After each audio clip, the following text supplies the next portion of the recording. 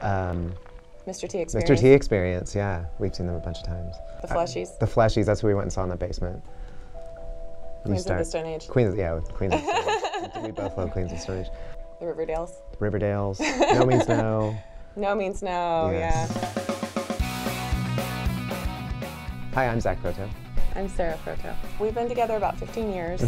We met at a show. Yes. I was in a band. I had just gone to the record store. She walks in with this stack of CDs, and I was looking and I was like, this is like legit stuff. Like, she actually knows something about music. It kind of didn't matter what direction I took the music conversation. She knew what I was talking about. It was really kind of fun. So it just kind of took off from there. We started going to see underground bands together, and I mean underground. We went to a show one time in Emeryville. In Emeryville. It was at in this crazy house. It was in a basement of a condemned house. Yeah.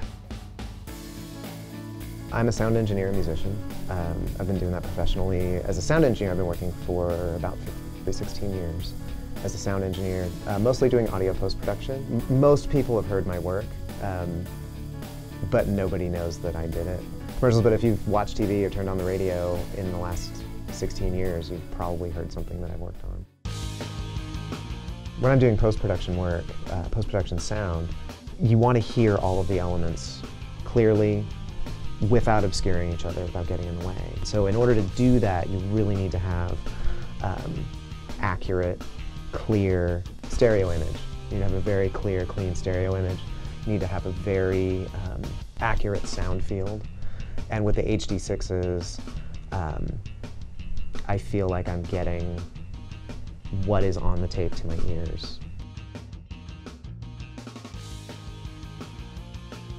So when I go home and I want to listen to music or watch a movie or you know, anything to do with sound, I just want it to sound right. And clearly, because we have such a huge emphasis on music in general and sound in our life, it has to sound right. That's why we use Audioengine at home, because it really does give the sound that we're looking for. I'm Zach. I'm Sarah. I'm a sound engineer. And I am a huge music fan. And we choose Audioengine.